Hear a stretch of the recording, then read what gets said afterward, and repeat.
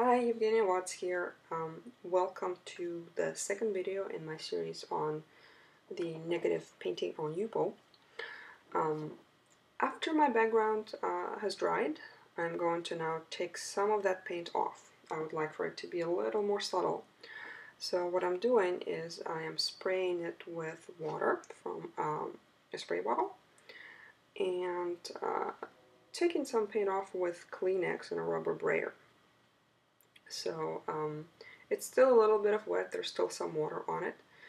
And my next step is going to be some squeegeeing with another piece of Yupo. Both of these steps are optional. You can just leave it as it is, not take the paint off if you like it the way it is. But I like that texture, so I'm doing it. And for this step, you can use different tools. You can use a piece of Yupo, you can use a credit card, or anything that's going to work.